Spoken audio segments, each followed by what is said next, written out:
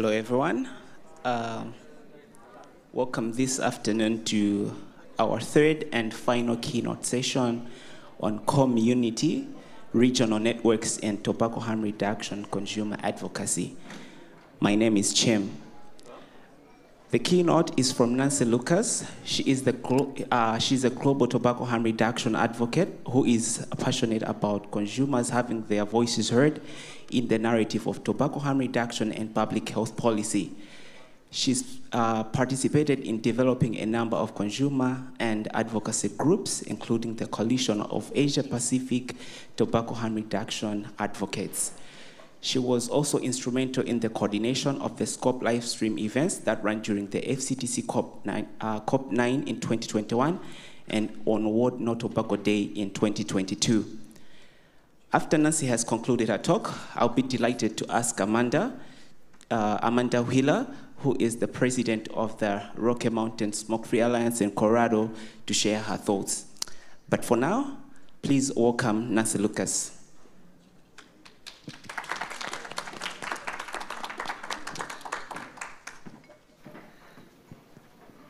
Okay, I feel like I'm being interrogated. These lights are really ridiculous.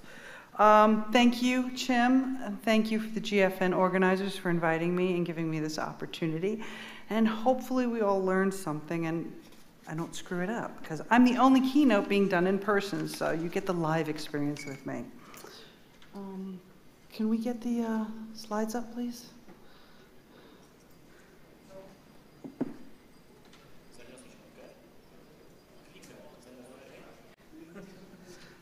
This happened the last time I did this too. It's me, okay. There you go. My presentation today is about community. It is about how regional advocacy works by having different organizations in one region working together to get to the goal for tobacco harm reduction in policy and regulation, and educating people about it as well. Let's see if I screw this up. Yay, okay. We have these organizations. Now, I'm not going to go through each one, but we have organizations in the Philippines. We have an organization in Thailand, which is ASA. We have a couple in Indonesia. We have New Zealand, which is AVCA, which is where I got involved in all of this.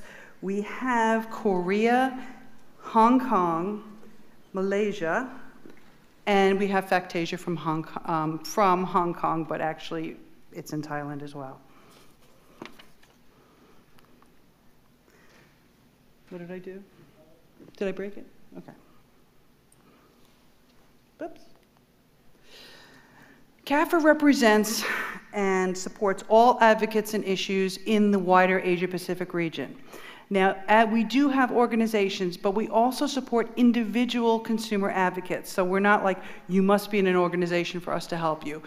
Because we understand that what happens in one country impacts another country, and we also remember being solo advocates out there. So when we think of CAFRA, don't think of just the organizations, think of all the advocates, because we're here all to help each other. A country doesn't, yeah, because sorry guys, because sharing knowledge is the key to winning this war. Now, when I talk about Asia Pacific, and I think I screwed this up, we know that tobacco harm reduction saves lives. In low and middle income countries, and I'm just going to put this out there, even though I'm talking about Asia Pacific, what I'm talking about also relates to Latin America and to Africa. And when we talk about lower and middle income countries, we're talking about developing countries. I do not like the term LMIC. To me, it's derogatory. Whereas if you say developing, it's more hopeful, okay? So you'll hear me say that.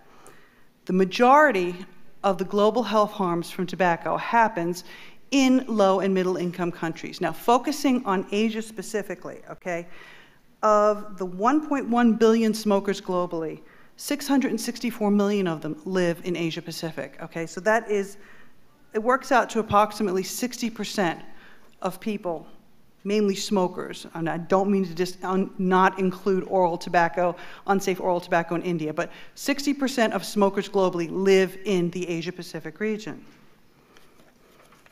People have asked, why do we do regional advocacy? Why did you guys get together and set up to do this?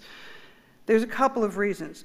Even though it's a vast region and it covers a lot of area and it covers many different languages, many different cultures, and many different religions, the similarities are stronger than the differences. Now, in Asia Pacific, we share challenges, the same as what they're dealing with as well, like I said, in Latin America and in Africa. Most of the countries in the region, like I said, are in the developing world. And we share the same socioeconomic issues.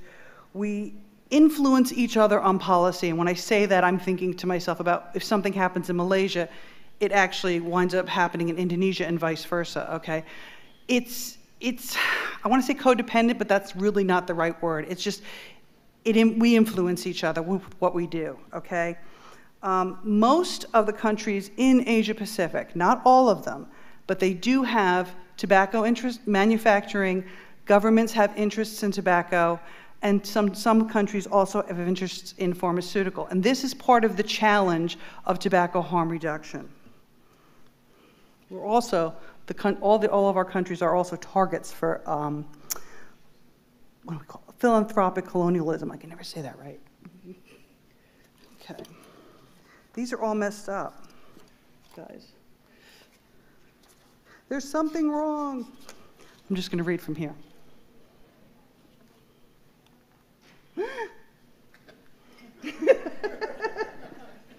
It's me. Sorry, guys. Here we outlined the government interests in tobacco growing and manufacturing, okay? With the exception of Oceania, Brunei, and Singapore, tobacco is grown in most Asia-Pacific countries, okay? And the biggest tobacco company in the world is the China National Tobacco Company, followed by the India Tobacco Corporation. You can see the numbers there, 2.13 million metric tons, 804,500 metric tons annually. That's a lot of tobacco. In saying that, as well, Latin America and Africa also have the same issues with tobacco production and government interests. Let's talk about the elephant in the room. The elephant in the room is foreign influence in the development of tobacco control policy. We've all dealt with it. We've all heard about what's gone on. What you might not know is that this is part of a wider plan by these certain billionaire philanthropic people to influence policy against nicotine, okay? And what they do is they're taking advantage. It's actually predatory if you really think about it, because you have countries here that don't have a lot of money, they don't have the resources to develop their own policies. So when these people come in, and they know this, they come in and say, hey, we can help you with this, with a scripted policy, you can implement this, and we will help you implement this. The problem with that, okay, is you're taking a policy that was devised in the developed world and bringing it into a developing world without any consideration for culture, economics, and what these people really need. Governments, for the most part, with the exception of the Philippines, which I'll get into in a minute, think it's manna from heaven, and they accept it. It serves their purposes as well, especially if they have tobacco interests. We all know that China, India, these countries have gotten awards from the WHO for the tobacco control policy, and it makes no sense. It's cognitive dissonance, because these people are actually manufacturing and distributing tobacco, and they benefit from it. So there's this whole miasma, okay, of just hypocrisy, okay? And nobody thinks about the people. Nobody considers what is best for the people. Now, Asia Pacific, I keep hitting into this thing. Asia Pacific, from a cultural standpoint, shares a collective mindset. Now, this is what separates a lot of the people in the developing world from the developed world. In the developed world, people operate from a very individual rights perspective, okay? Whereas in these developing countries, it's a collective mindset. Some would say tribal. I don't want to go there because it doesn't apply for everybody, but it does in some. And when you're dealing with the collective, people operate as to what is best for the group as opposed to the individual, okay?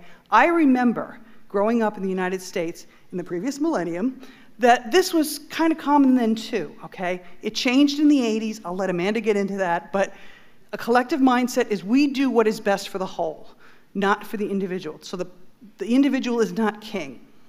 This helps us, I'm blinded from the light, by the way. Can we turn that light down, please? Literally, I'm blinded by the light. Sorry, we're gonna have to do it this way. Sharing, because of it's a collective mindset and because of the lack of resources, one of the things about regional advocacy is that we can share what we have. If one country has research that we can use and share in another country, that's what we do. If one consumer organization has someone, for example, in the Philippines, we have a lot of lawyers. They understand law, okay? It may not be the law that's happening in New Zealand or the law that's happening in Malaysia, but we have someone who understands law. In Thailand, we have someone who understands healthcare, okay? New Zealand, we have someone who understands research and scientific research and reading papers. Sharing resources. This is probably the #1 benefit of regional advocacy. One of the first things that we decided that we needed to do was to get ourselves an expert advisory group. Now, these are tobacco harm reduction experts, scientists, researchers from within the region, because it is much easier to have somebody who is in that region, who understands the context, who understands the culture, to go to someone in government and say, hey, listen, this is the science. It also doesn't feed into colonialism. And a lot of these countries now don't want a foreigner coming in telling them what to do, not in that way. They'll take the money, of course. We're not going there. But you know, they want their own research, because there's many times people have come in and said, well, how does this relate to us? As if the physiology of a human being changes from one country to the next. It's happened. So this way, with the expert advisory group, we've got a local person who has local knowledge, local context, and can go in and talk to these people, and they can't give you those kinds of excuses. Now, right now in Asia Pacific, unlike the rest of the world, and it's kind of odd because I never would have expected this to happen, we're in a paradigm shift. And what I mean by that is we're going from a place where there's bans and restrictions or no regulation to now countries are beginning to consider and actually implement regulation. If you'd asked me this 2 years ago, I would have been like, no, that's not going to happen. And here we are. It is happening. The way we did this, and we actually all sat down and talked about this, is how did we manage to do this? Well, networks. In a collective society, network is key. Not money, network. Who do you know? And how can you get to that person? So if my cousin knows the Minister of Health, I'm going to go ask my cousin to give me an introduction to the Minister of Health, okay? By doing that and explaining, listen, this is what we want to do, this is why we want to do it, but most importantly, this is how this will benefit you, we were able to do this. And I'm thinking of Malaysia. I kind of wish Sam was here to explain it to you, because it was a very long process, but we got there in the end, okay? So when we think of advocacy and we think of we want what we want, one of the things that we did, and I don't know if other countries have done, or other regions have done this, one of the things that we did was, let's focus on how this will benefit them. You couldn't use the healthcare argument because there's no real socialized healthcare in the region, but you could use the argument of, hey, you know what, you could tax this pragmatically, and especially in light of COVID, okay, you guys have lost a lot of money economically. So if you tax it, you'll gain some money back. And I think that's how we managed to get it past the post in Malaysia. I would say probably 95%. So, the benefits of regional advocacy. We share knowledge, resources, and information. We support each other with submissions, testimonials, and commiseration. What I mean by that, if there's a submission in Thailand, CAFRA will submit something, ECST will submit something, AVCA will submit something, the Vapors will submit something. So we all hit them at once, okay, from the region, okay? Again, if I have science or a report comes out from, say, New Zealand, and it'll be beneficial for Malaysia or Thailand, I'll give it to ASA. I mean, the regulations for New Zealand, I wound up handing it to, like, I think every country, because here's your template. And they were able to take it, adjust it, and present it, okay? That is a resource that is pretty priceless, I think. And having people that you can talk to, and having people who understand what's going on, and accepting the fact that, you know, here, like for New Zealand, for example, I handed those regulations over to the Philippines. And I said, guys, this is what we did. This may not work for you. Do what you have to do with it. I don't own it. No, you know, Creative Commons, none of that. Just here is what we have. We have an example. And everybody adjusted it and amended it to their country. And I think Asa would probably say that that helped him get through to the ombudsman in Thailand, because here it was done for them. You know how the philanthropists go in there and try to create restrictive regulation with a script? We hit it the opposite way. We want regulation, here's a script. And we find that that works, because we were playing their own game. Ah, I did it again. Okay. I do have a final point, and there's something that I think we need to acknowledge. I don't know how many people are in here because I can't see a damn thing because of the lights, but regional advocacy is something that can make all of us better, okay? It's not been easy for us to do this, but one of the things that we've noticed is that we've had people from Africa come to us, and we've had the people from Latin America come to us, and we help them. Okay, because we know where they've been, and we know where they're going. We're going to try to help them get where they want to go, okay? Because of the collective mindset, I think this is something that needs to expand out globally. I think we all need to work together and kind of leave our egos at the door. I think a lot of times, and a lot of the problems that we all run into is because of the ego thing. Collectively, we don't deal with that. I mean, we've had a couple of issues, but, you know, we all understand that we're all in this together, and we carry each other along. And the nothing about us without us, that has to be all of us, okay? It can be done. It's not the easiest thing in the world to do, but if you approach it with respect, if you approach it with understanding, and you give people the consideration they need to just be who they need to be, I think you can get it done. I really do think we can get it done. So I just want to thank everybody. I kind of ran through that really fast because I'm really nervous and I'm blind. Thank you for joining us. And I guess, Amanda, you're up next.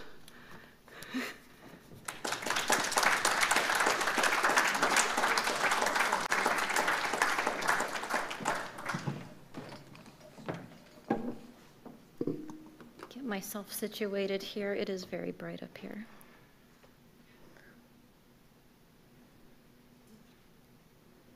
Thank you, Nancy. It's really wonderful to hear about all of the amazing progress you guys have been able to make in the Asia-Pacific region, and I think that's very inspiring to those of us around the world, very much so. My name is Amanda Wheeler. I'm a working mom and a small business owner. I'm also a former smoker who could not break free of cigarettes even after surviving cancer at a young age and going through chemotherapy. Cancer was not enough to get me to quit smoking, but vaping was. That's why I'm very proud to lead on this issue and speak for our cause, especially if that helps shatter the stereotype that vapers are either oddball eccentrics or hypnotized teenagers. I'm also grateful to be here because this conference is exactly what open discourse and deliberation on public health science ought to be about. Ideas are presented and challenged. There's a wide variety of stakeholder voices. Policy proposals and ideas can be tested by the intellectual marketplace of public debate. I'm here to carry the voices of our many small business members in the United States and to support the countless consumers that rely on their help and guidance to quit smoking every day. But that spirit is not what is happening in the broader public conversation about vaping and tobacco harm reduction. Outside these halls, it is unaccountable, domineering institutions like the World Health Organization, the Food and Drug Administration, and Bloomberg philanthropies that dominate the discussion. We owe it to both consumers and to one another to speak out candidly about the suppression of public discourse that is taking place. By their every action and policy dictate, you can see a consensus among these powerful organizations to impose a prohibition regime on vaping and to shut down, intimidate, and criminalize anyone who dares to object. The WHO is on a global march to outlaw vaping, knowing it can strong-arm developing countries that depend on its resources. Just days ago, after WHO officials descended on Mexico to cajole its government ministers, that country criminalized all vaping products. Bloomberg Philanthropies works hand in glove with the WHO and shovels them tens of millions in annual funding. Bloomberg's fingerprints and front groups are visible in the prohibition schemes being decreed in every corner of the globe, including, most recently, a partnership that his front groups touted with human rights monster Rodrigo Duterte in the Philippines. As of just a few weeks ago, the Food and Drug Administration in the US now has gained a comprehensive stranglehold on all vaping products of every type of nicotine in the United States.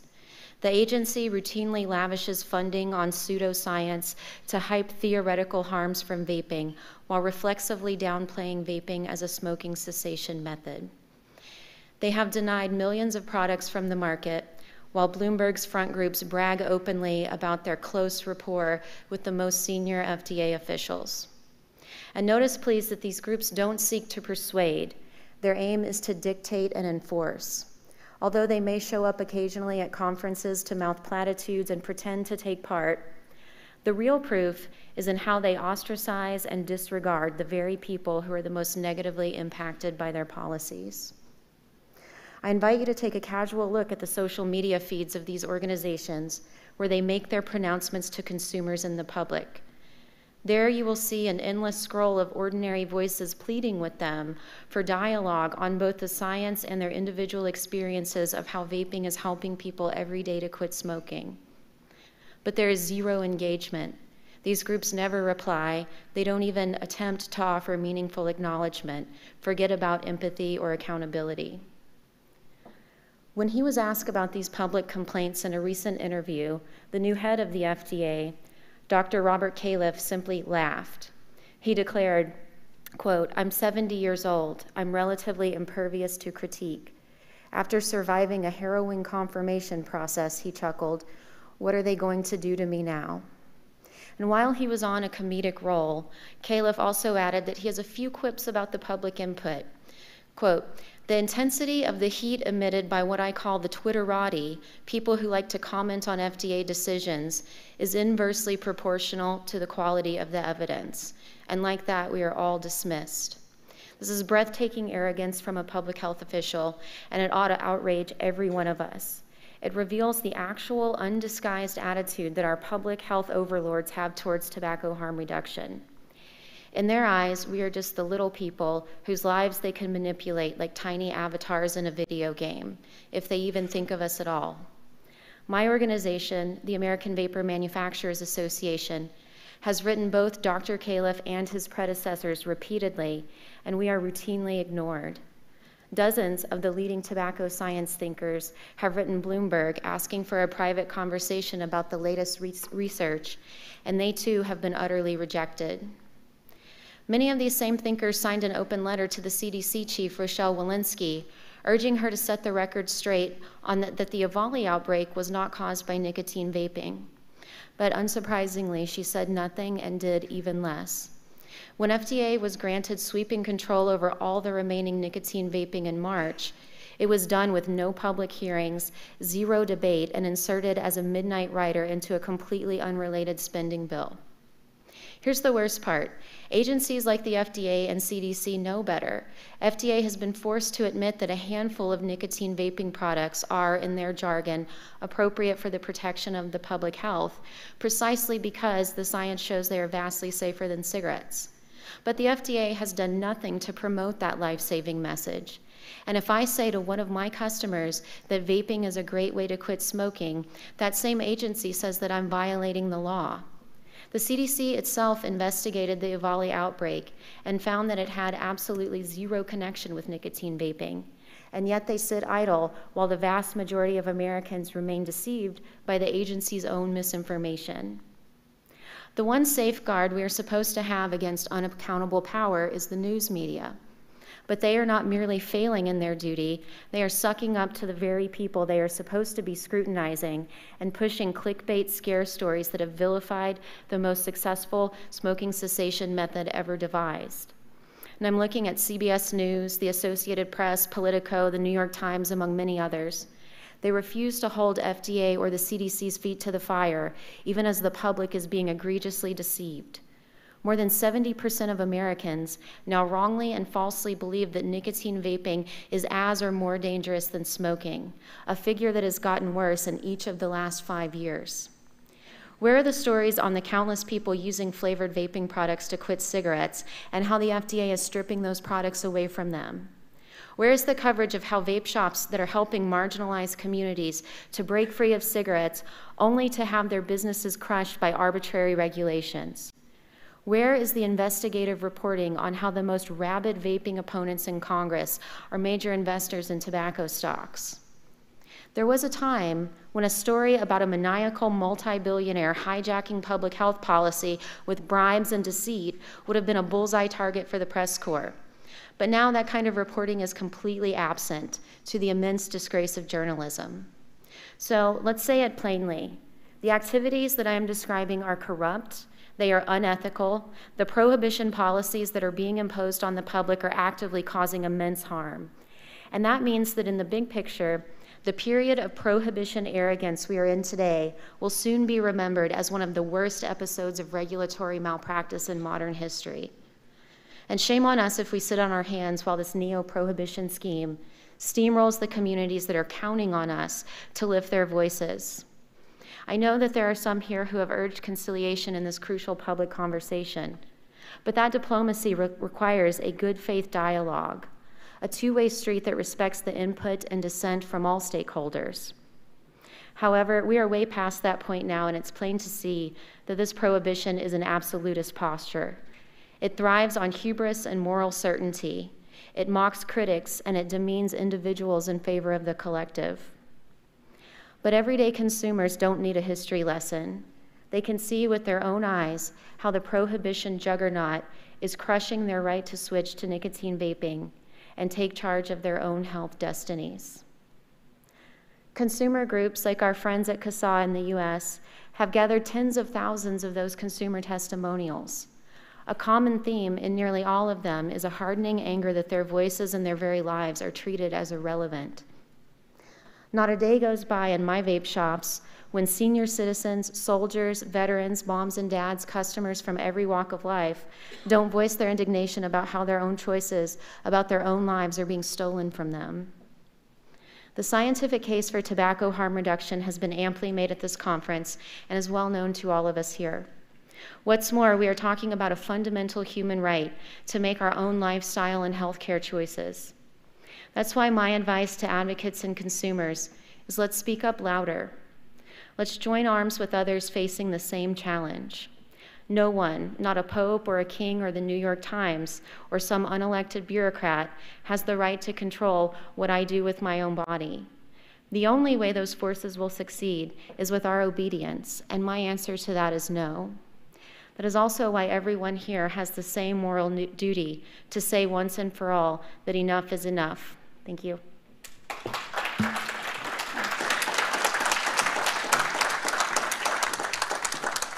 Yeah, that was brilliant. Thank you very much for a truly inspiring presentation, Nancy, and a fascinating response, Amanda. Now let us move on to our Q&A session. For our audience online, please put your questions in the Q&A box. I'll read them out for you. And for the questions and comments in the room, please just raise your hand and the mic will come to you. Yeah, let's start with questions from the room. Yes, I see a hand over here already.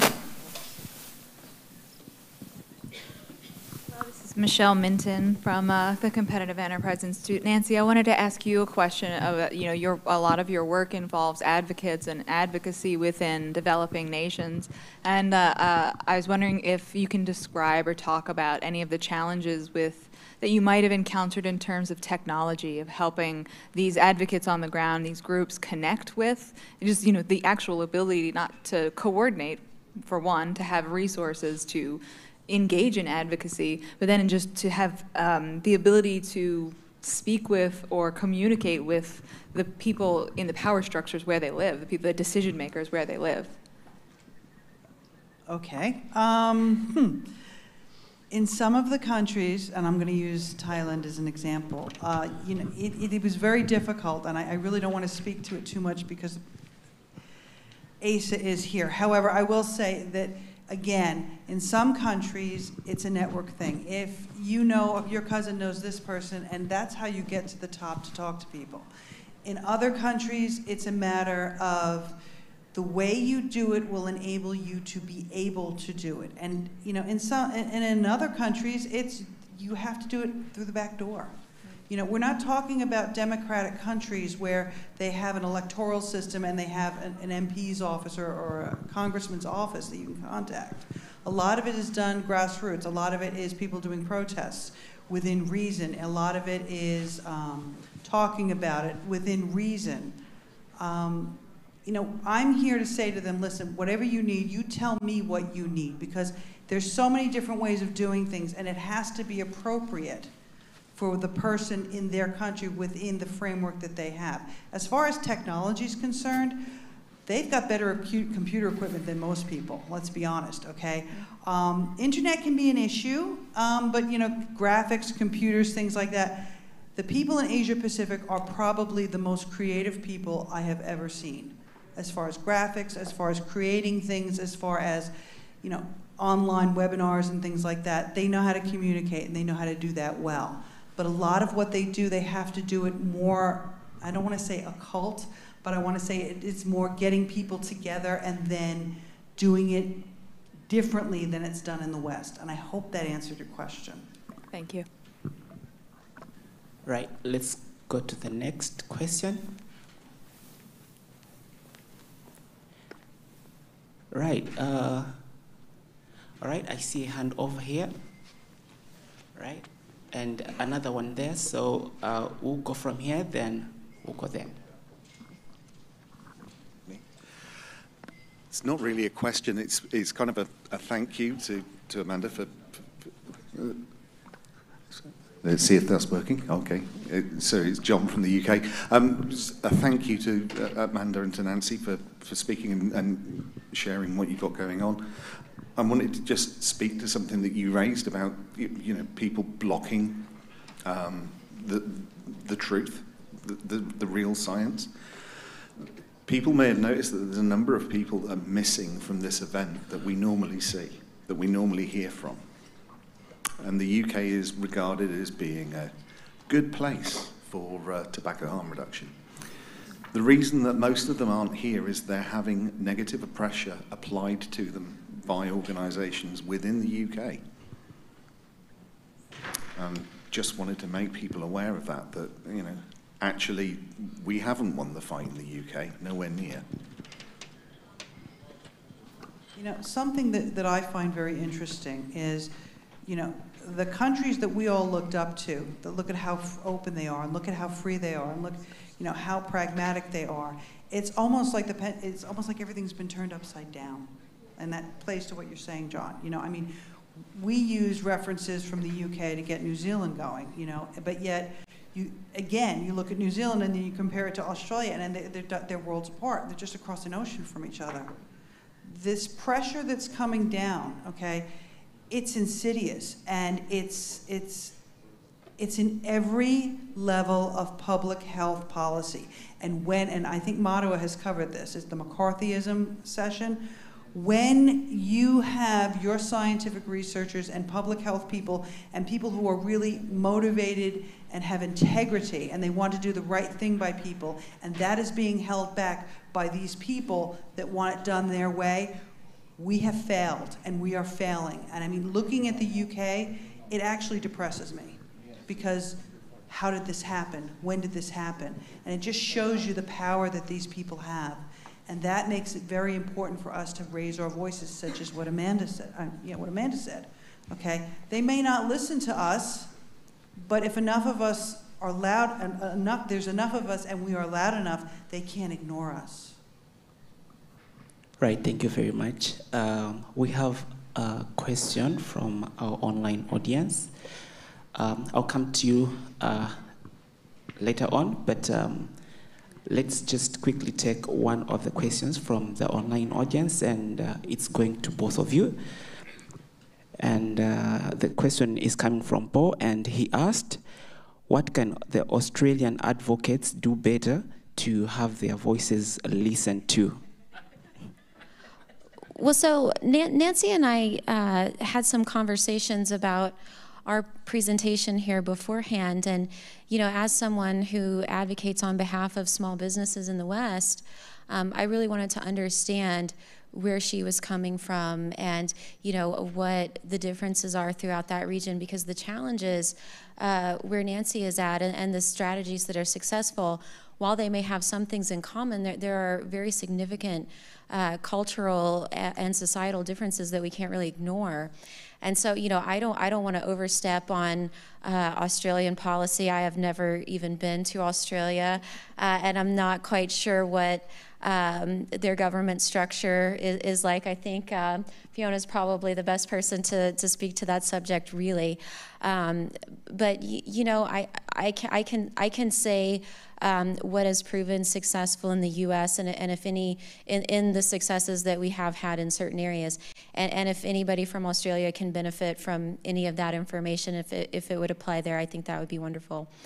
I'll talk about my state association in Colorado and the big fight that we had this year with the attempt to ban flavors in the state, which has been going on for several years, both at city level. We've had about 45 of these city fights throughout Colorado. We've lost, I think, 8 of them, which, it's always very painful to lose one of those, because not only are people losing their businesses, the people who smoke in that town are losing their options. And so, but we have been fortunate to win quite a few of those city fights. And then on the state level there, we were successful in defeating the flavor ban there. And that was a combination of things. One, Nancy brought up when she was talking about this taxation argument, which is a problematic discussion, I understand. But, for better or worse, we fought the tax fight in Colorado and we lost. And so, for a number of years, we've had a very steep tax there.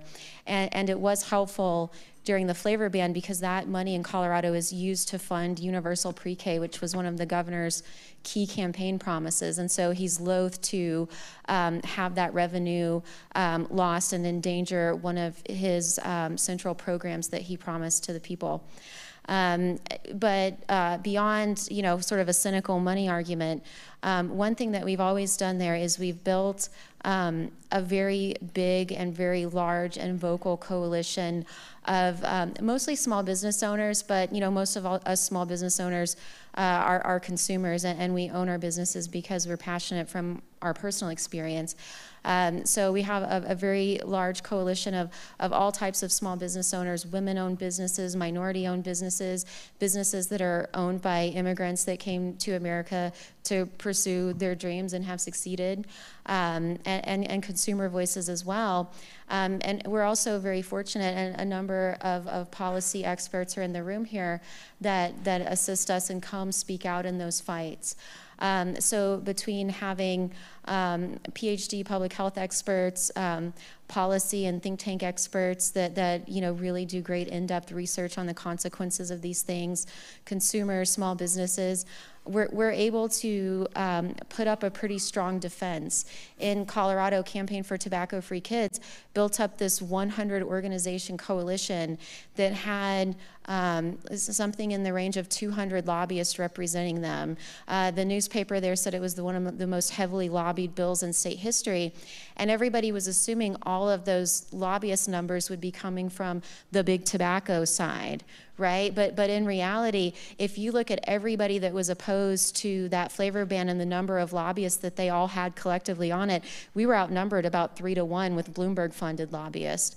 And so I think the way that we really held our own is by getting everybody that had a common interest in this together, and to put their kinds of petty beefs and differences aside and focus on what was really central, which was preserving harm reduction and flavors in that state. And I agree with everything that Amanda just said. And I think, because I do have some knowledge of what's going on in Australia, I think what has to happen is everyone has to try to get along. The vendors need to understand that without the consumers, they don't have a business. The consumers need to understand that without the vendors, they have no access. And Australia is a very strange situation because as of last October, they're a medicalized system. Okay? Thank you so much. Let's move on to the next question. I think we had a hand over there. Then we'll come to you, sir. Thank you. Thank you, Nancy. Thank you, Amanda. They were both really informative and really great presentations. I had a question. I think it's probably more directed at Amanda, but Nancy, you might also be able to help. Has there been any research into the work that vaping shops do? Because the stores themselves play an intrinsic role in rolling out this harm reduction. And it just struck me that we don't seem to talk about that enough, the importance of the conversations that you have with your customers, the link, the way that vaping stores quite often link consumers to bring consumers together so that they can advocate. And I was wondering if there had been any research on vaping stores in general, on the work that they do, or if there's any plans underway to do that. You know, there may be, you know, a few isolated things that aren't coming to mind at the moment, but as far as I'm aware, our segment of the marketplace and of harm reduction activity is very rarely looked at, right? And there are a lot of reasons for that. You know, on the anti side, you know, it's not in their interest to acknowledge that anything other than big tobacco exists in this space, right? And on our side, you know, we haven't been fighting these big flashy political fights for decades. You know, we're sort of learning the things that we need to be doing and the kinds of data that we need to be collecting and what we need to be putting out there, because, you know, we're you know, it's been a long fight. It's going to continue to be a long fight, and I think we're evolving and learning new things all of the time. One thing that I would recommend to anybody who hasn't seen it was during the recent e-cigarette summit in the United States, a wonderful vape shop owner by the name of Mark Sliss gave one of the best talks I've ever heard in all of harm reduction advocacy, and it was exactly his firsthand experience of what occurs in his vape shop and just how special that is. And it was so moving to me. I mean, it just really stands out as one of the best talks I've ever seen. And so, you know, I think I was so happy to see his voice elevated at that event and for him to have the platform to tell that story.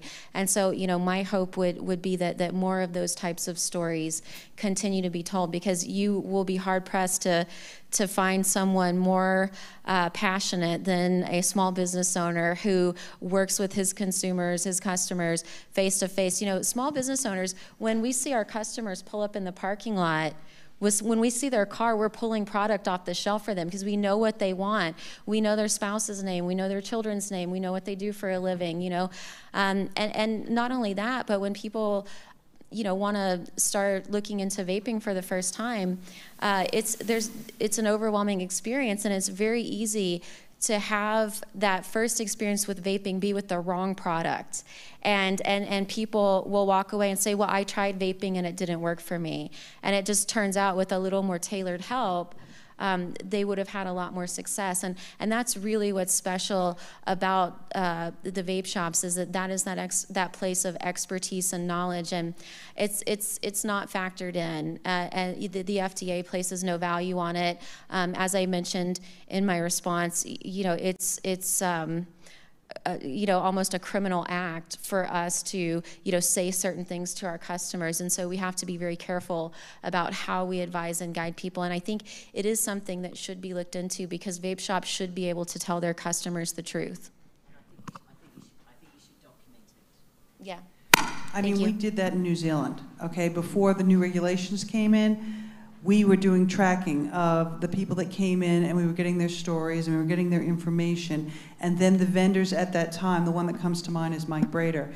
He became a resource to the Ministry of Health so that they could see the effectiveness of what they were doing. I mean, like Amanda said, the majority of the vape shop owners, pretty much all of them, okay, they're former vapors and former smokers.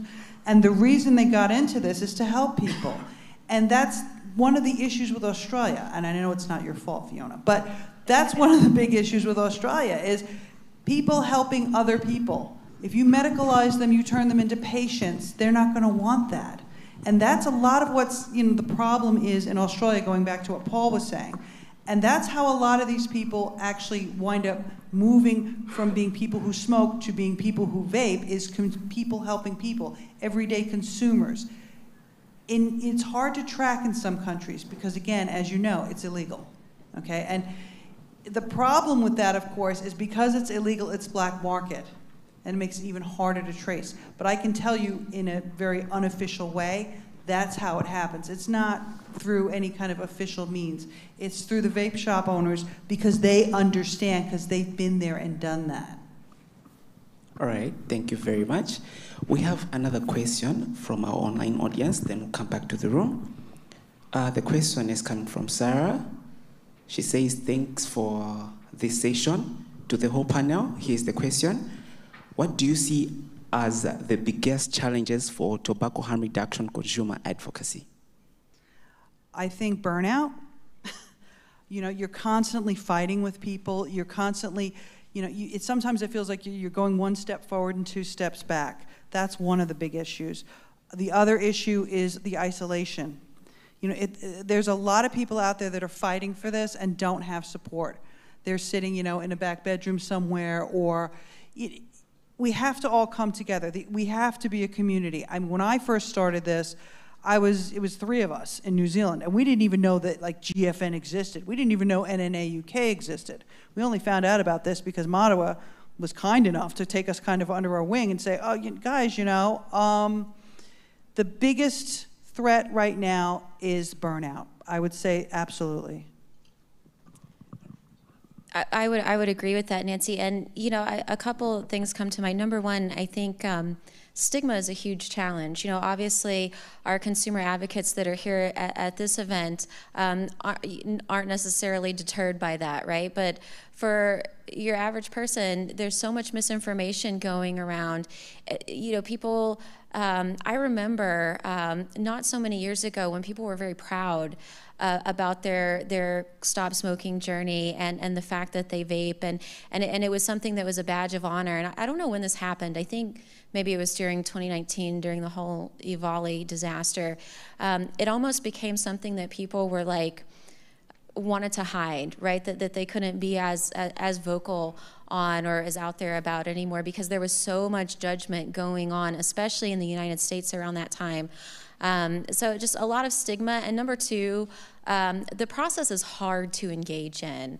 And that's why, as small business associations, it's hard for us because we're always underfunded, but I really feel for some of the consumer groups because I imagine that problem is even worse in consumer advocacy because especially with our political system in America, if you don't have a significant amount of money to throw at it, good luck engaging and getting anyone to take the time of day to deal with you. So I would say those 2 things, and probably lots of others. Right, thank you very much. And I would also like to share my thoughts.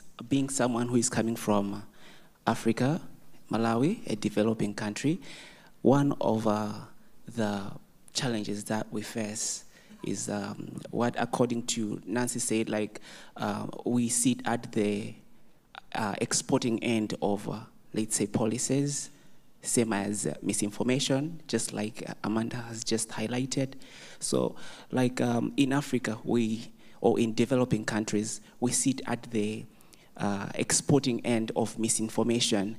And when the media comes with such kind of misinformation, it is usually quoted with fear-mongering frames, and it attracts public attention. So it's very difficult to correct such kind of misinformation, to clear such kind of misinformation after they have already been flooded by the media. So that's one of the challenges that we face. And on top of that, accessibility of safer nicotine products.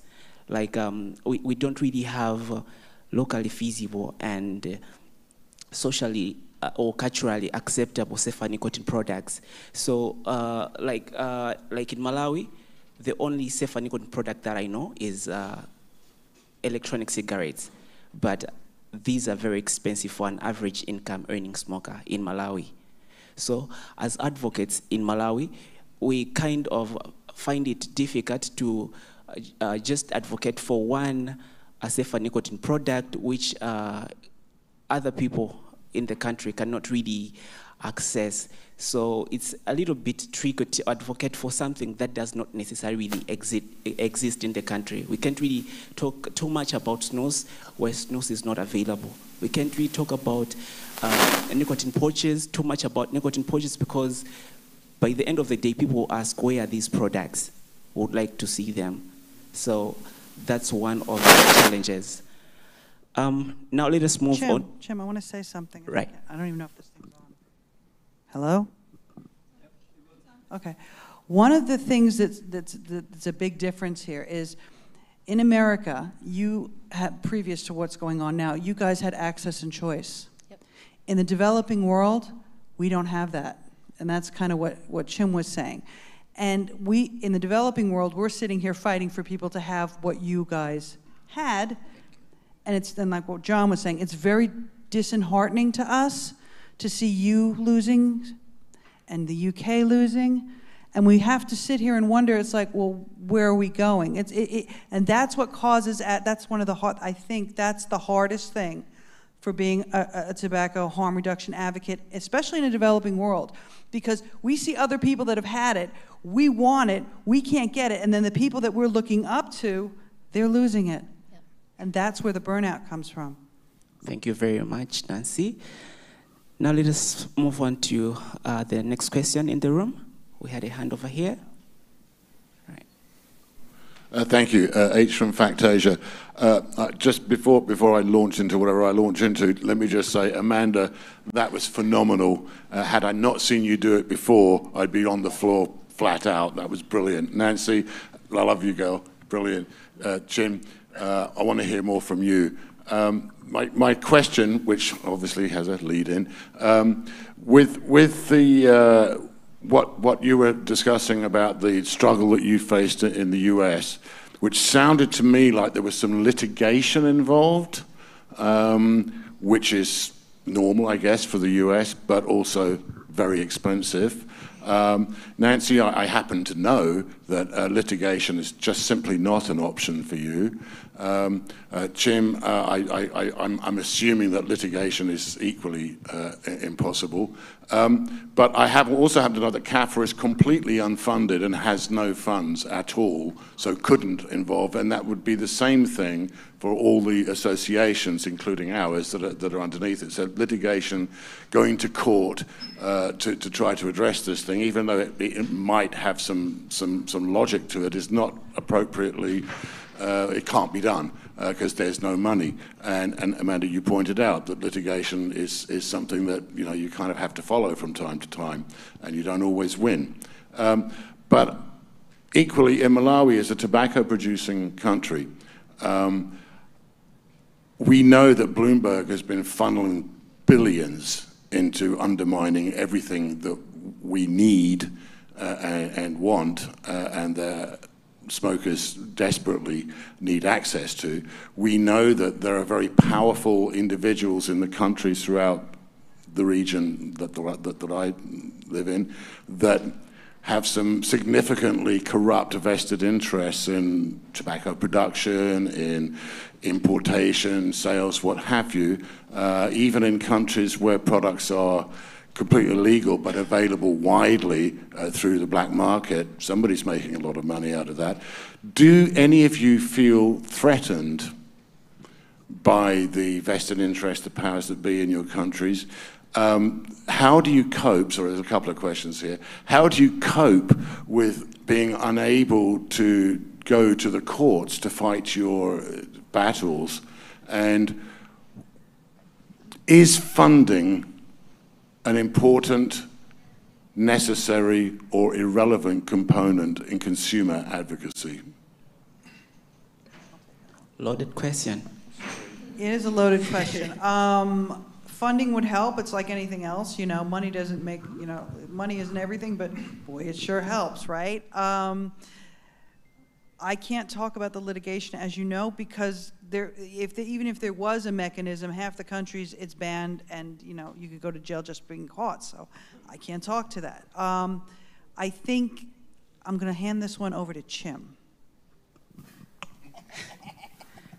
Well, that's crucifying me, and I'm sorry. I should be honest here. I think I wouldn't really be able to give a good answer to your question at the moment, but I'm happy to discuss afterwards. Thank you. Right. Yeah, and on that note, so it's interesting. So, you know, FDA went through and denied, you know, 98, 99% of all of the applications that were put in by the small businesses. You know, as an association, in the U.S., you have to have something called standing in order to redress your grievances in court.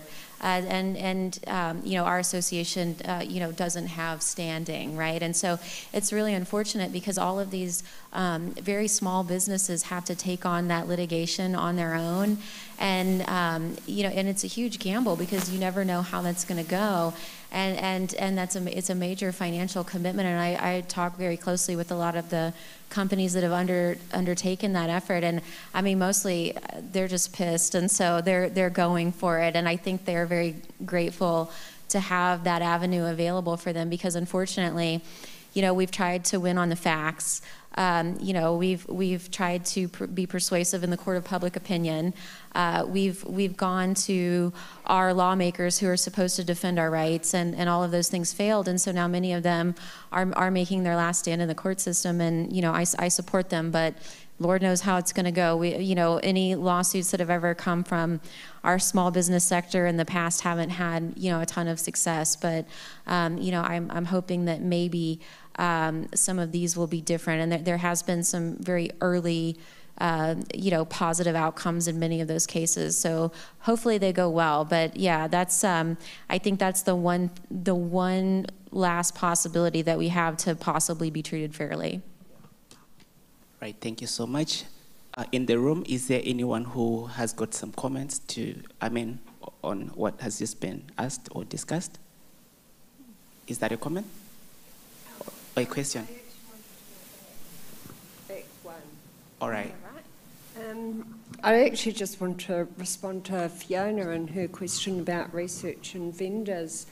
Putting my researcher hat on for a moment, through the Centre of Research Excellence, Indigenous Sovereignty and Smoking, we've actually got a pilot training program running at the moment called Squirrel. Now, I've had to get it out because it's not spelt like squirrel.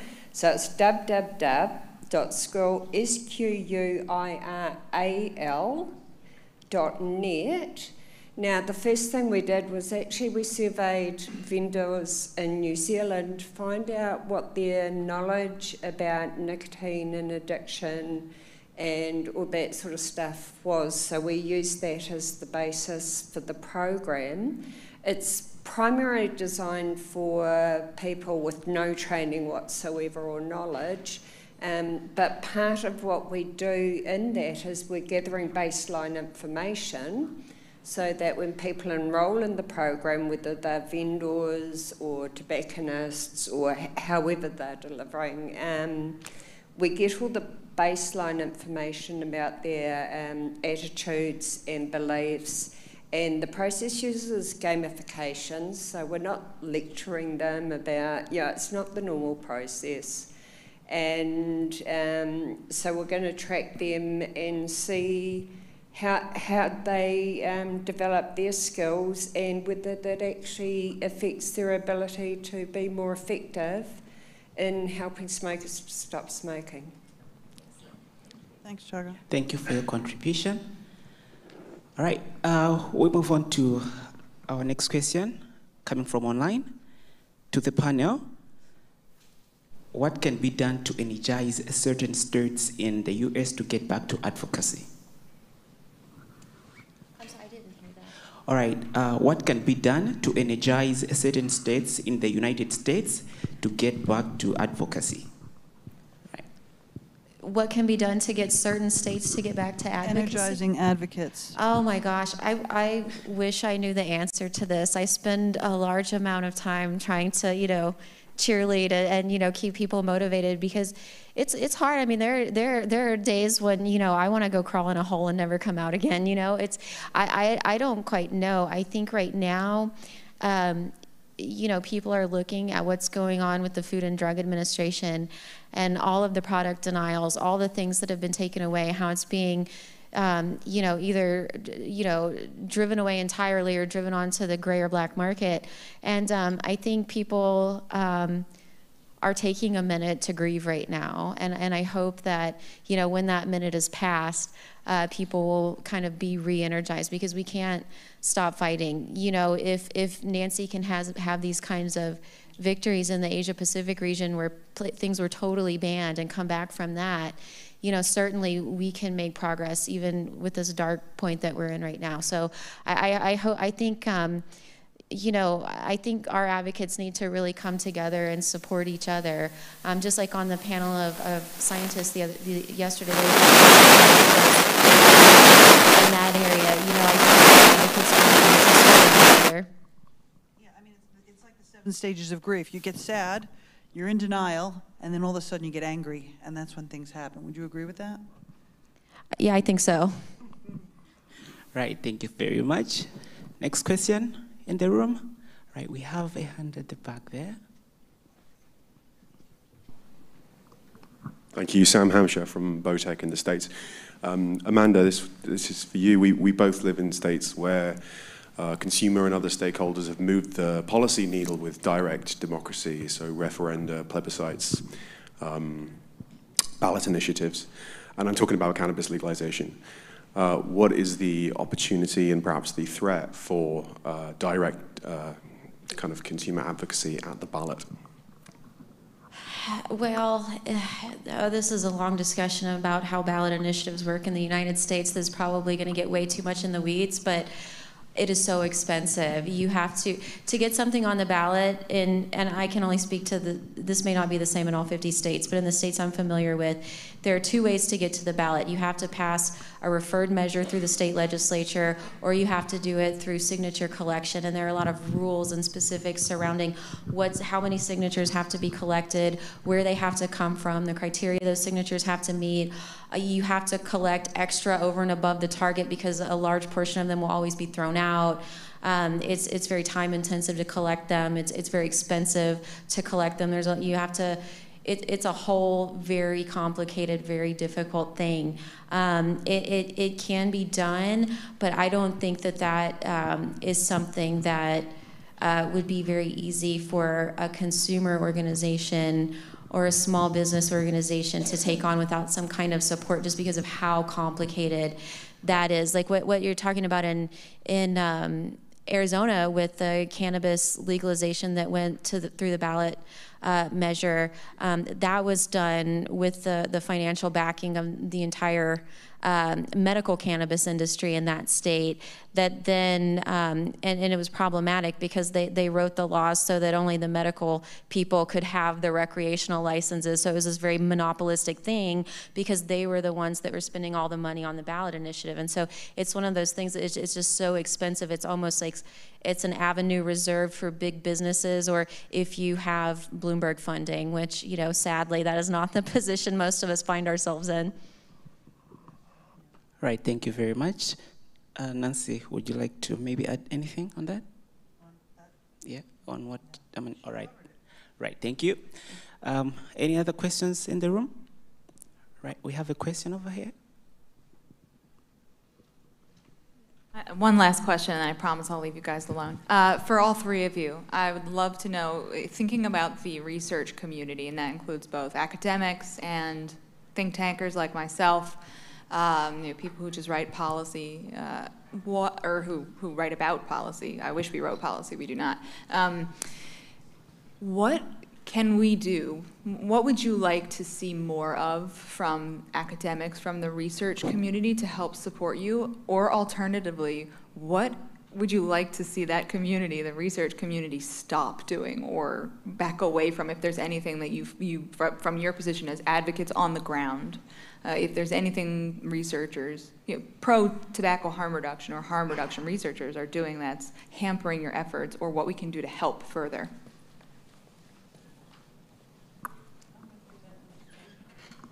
Would you like to tackle that? What kind of research might be helpful?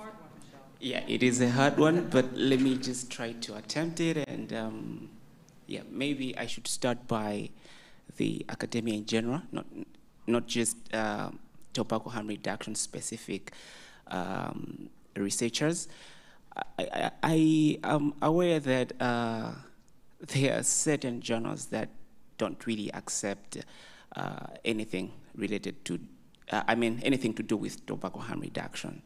So, like, to the academia in general, journal owners and everyone, I think I would really have loved to see if they can be able to accept any paper that is tobacco harm reduction related, not just because it's tobacco harm reduction, then they push it away and stuff like that. I think I have a number of colleagues I personally know, people whose papers have been rejected just because it is a tobacco harm reduction paper. So I really would have loved to see the academia in general, the researchers, the journal owners accepting each and every paper.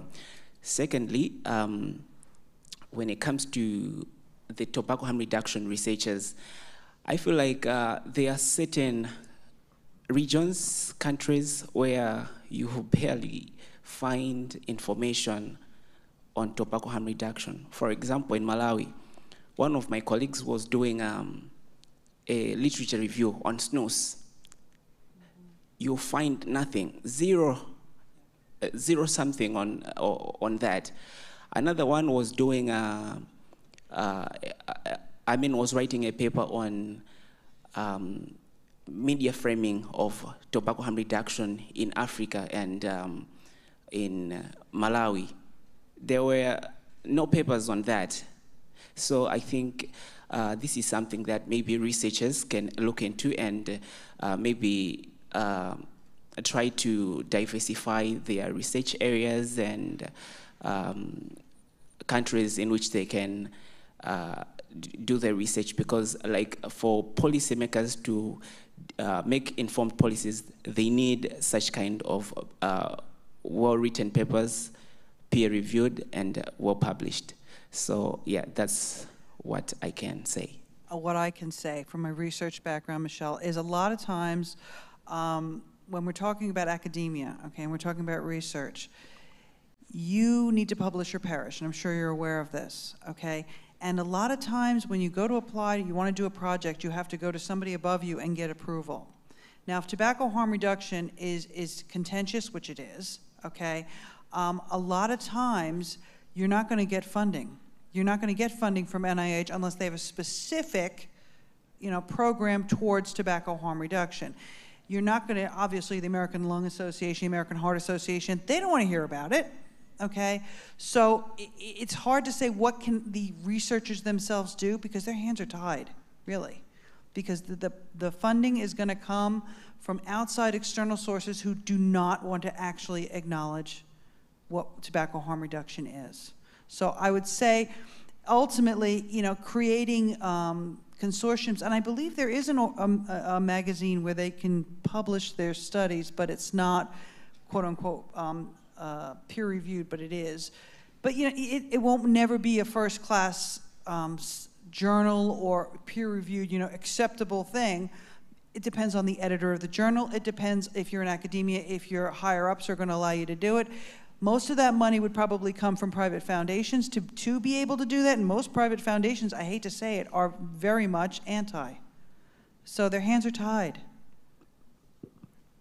Thank you. Amanda, would you like to add? Michelle, all I'll add to that is just really a thank you, because our think tank researchers in the United States are some of our very best resources and allies, and that's people like you and people like Lindsay and many others. I'm not trying to play favorites. I just see you two right up front, and you all are incredible. But you know, I know that you guys are always right there with the data and the facts, and you know, ready to talk through consequences of bad policy, and you know, weigh things, you know, pros and cons of different things. And you know, same for the scientific and academic researchers. I know that, you know, I wish there were more of them, but I'm very grateful for the courage of the people that do the work in this area, despite, you know, career consequences and funding challenges and all of that. Right, thank you very much. I think we have got room for one more question or two. Any other questions? Right, I have a question for you too. Right, so my question is, how crucial do you think it is for advocates to work with a unified, in a unified manner, getting everyone on board, women, men, everyone should be on board, and avoid stepping on each other's toes? I think we all have to work together towards a common goal, and I think the approaches, I mean, I see differences in approaches between developed countries and developing countries. That comes down to a lot of cultural considerations, like I mentioned earlier. There are women in THR. There are a whole bunch of them, but the thing is, again, going back to culture, there are a bunch of women working in India. There are women working in Latin America, okay? But you don't see them, and if you don't see them, don't just presume that they don't exist, because they do. They're not loud and proud. They're the people behind the scenes doing the things at Sugar, right? For example, okay? She's a vapor, she's an advocate, and yes, she's also a researcher. She's not any less valid than I am. Actually, I'd say she's probably more valid than I am, okay? But we do work together, and I think there is this idea that because you only see the guys and you only see the cloud bros, right? You know, where are the women? Well, we're here. And we do work together. I mean, I know we do. Would you say the same in America?